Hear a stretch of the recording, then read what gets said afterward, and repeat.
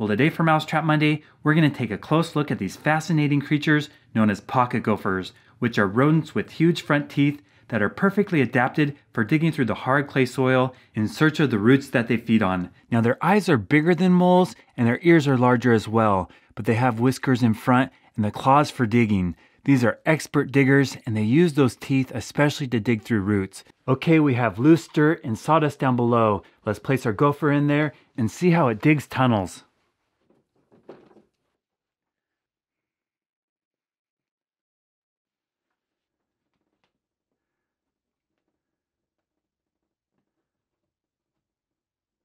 Not many people get to see a gopher dig from a side view. This is a great gopher farm, kind of like an ant farm, where you can watch him make the tunnels. He scrapes away the dirt and then pushes it up. Okay, gopher, here's your new home. Thank you so much for watching my videos.